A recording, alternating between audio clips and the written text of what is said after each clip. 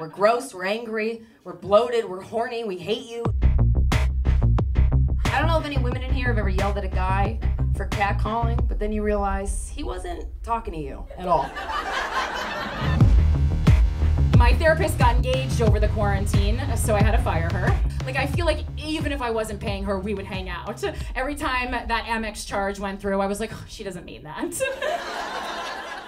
And now I finally understand how men can think the strippers are in love with them.